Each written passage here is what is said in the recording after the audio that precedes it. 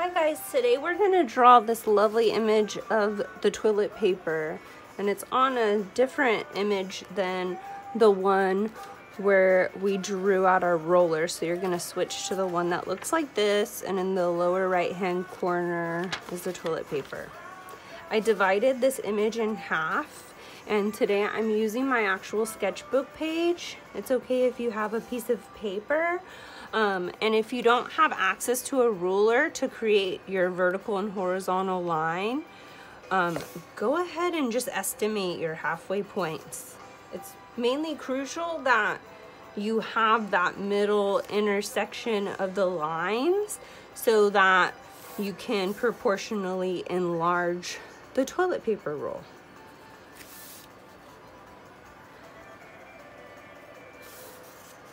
Five and a half was my halfway point. 4 1/4 was my halfway point the vertical way. You guys know this by now. So definitely line up some straight edge to divide the image. If you have a screenshot of it on your phone, that's fine as well. Let's go ahead and get started with our outline. It's pretty proportionally divided on the page, so I kind of know, okay, how much space I have above the vertical and above the horizontal, excuse me. I'm gonna have that much below as well so that it fills the page. So I'm thinking about, okay, maybe the bottom's here, the top could be around here, and then each side seems to kind of curve a little bit inwards. And this one, where it's kind of unraveling, not sure exactly where it's gonna go yet. I wanna make the top shape, which is a squished down oval kind of ellipse shape. And sometimes I have to make this curve a couple times to get it right, or turn my paper around. It's more comfortable making like a C shape, right? Depending on if you're right or left-handed. So that's pretty good. Now centering, I want to make that toilet paper roll kind of following that same curve as the ellipse, and I want to double check that my bottom curve is curving nicely as well. Now I'm ready to go over here and let this kind of peel away in the back.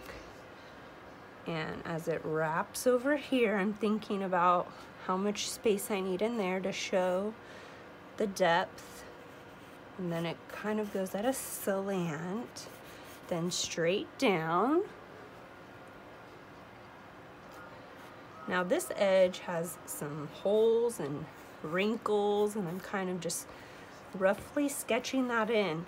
When we're doing ink, it's so nice that you can erase afterwards, but if you're using something, you want to double check if it smudges or not. Ballpoint pen can smudge. So definitely double check. So over here I need to go and add this little triangle shape where it's folding over, and it's really light, but I know that's what it's doing because of the shadow happening there. That's kind of jaggedy. I'll go back and make an adjustment. Make sure it's all how I want, and I'll go ahead and erase my vertical and horizontal line. And with my pencil, I also want to sketch in the shadows so I don't forget, okay, this kind of comes out that way. I know it's going to fade over here just a little bit. And any other lines that we didn't want, I might want to keep a few of those actually, because there's some textures of the side. All the layers of toilet paper really close together. So I'm going to make a few sketch lines there so I remember to add ink in these areas. Pretty good. Now I need the shadow going off to the left side. Remember, shadows on a cylinder are like an ellipse, but you only see the left side. Make this line a little clearer. And it's not going to be a perfectly straight line. That's why I didn't use any ruler at all. I need to open this a little more. Okay, so I think I'm ready to use my pen, and I'm gonna use an 05 pen, just like you might have from class. If you have a lower size, that's good, but don't go bigger than an 05 because that'll be really quick. So I want you guys to do this in stippling, and I'm always gonna go for the edges that I need to make a little darker. So I can quickly go through and line things up with my pen so that I can get rid of all my pencil lines. So down here, I needed to draw in those little wrinkles. I forgot about them. So these little white highlights that are happening at the bottom, showing like this was in the cupboard for a long time, and then had to dig to the back for this one because we all ran out of toilet paper, right? No, we didn't. Well, I didn't. I'm lucky.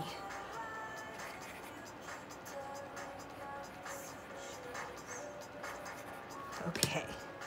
So I'm gonna mark where the dark areas start here. So I'm always kind of keeping things in line before I get rid of the pencil lines. The bottom edge, I know it's gonna be a lot darker. Remember, we're wanting to think about where is their light source coming from. It's definitely coming from the right side and casting shadows to the left. So we need to keep that consistent and make sure the right side is the lighter side. There is a little bit of texture happening over here, but don't overdo it.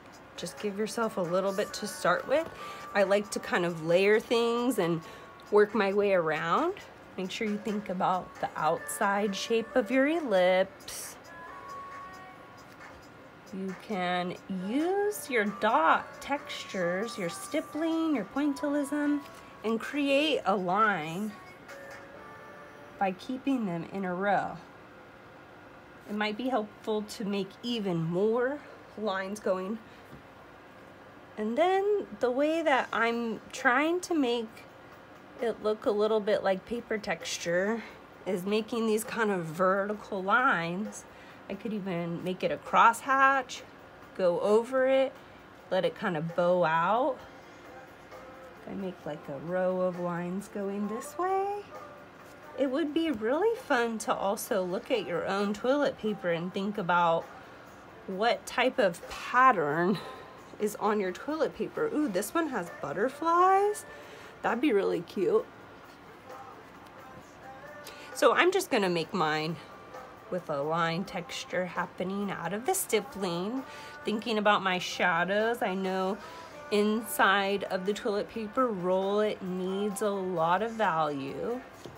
In these areas where there's a layer in front of another, I wanna keep these little highlights.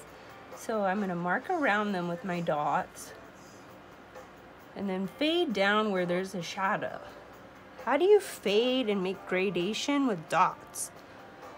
It's just about clustering where it's really dark and then fading away, you would let them be further apart. And remember, it's important to put your head back from the composition or hold it out in front of you at arm's length to think about, okay, are all of my values consistent? I want to make sure my darkest dark is matching in the shadows here. I can't have the whole a lot darker than the shadow would be. So if you're not working with a micron pen, you really need to use whatever you have handy to make some nice textures. Maybe you want to use your gel pens. Ooh, this is kind of cute. I could mix colors in here. This is just a green gel pen, and I have to be more careful when I'm doing the stippling with the green gel pen because it's gonna smudge. If I blow on it, I want to double check if this is gonna smear. Hey, not too bad. But as you're going through and marking things, go and erase the pencil edge so you can kind of keep track of how many you have left and you don't forget something, forget replacing it with pen. Stay consistent. Think about value, proportion, right? I can't have a huge middle hole compared to the outside. Didn't want it to be too tall because then it would look more like paper towel roll. So think about those things. Get help from your teacher, ask questions, and of course, do your best, be creative. Thank you for watching. This is going to be actually an example. I forgot to show you almost. So I'll let this freeze here for the end moment. Hopefully you guys have a printer so that you can follow along, pause as needed, rewind. Thank you very much.